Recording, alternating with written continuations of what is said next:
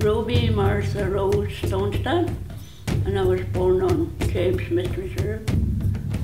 My name is Hector Burns. My father's name was Oscar Burns. My mother's name was Mabel. My name is Shirley Sanderson. Absalom Mustus. Ron Paul. Elmer Leonard Head. I was born in James Smith.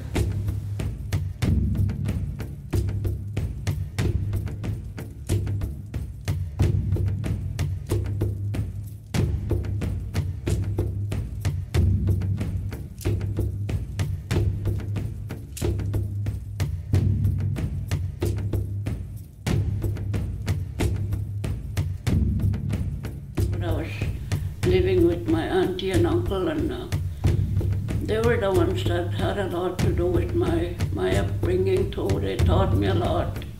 As older parents, grandparents, we have to get those kids motivated. They used to do womanhood ceremonies, manhood ceremonies back home. I still go by that tradition. Ever since then, I was stuck in the net. Yeah, I became a pretty good goalie too. And, you know. My parents went to town and bought us new clothes. We wondered why, but apparently we were heading to residential school. I learned quite a bit from my uncles, with cultural ways. When I was younger, they used to take me out, outside, go around camping and telling me all this stuff, and I didn't pay attention. They used to show me these medicines and these flowers and these stuff, what's supposed to be good for you.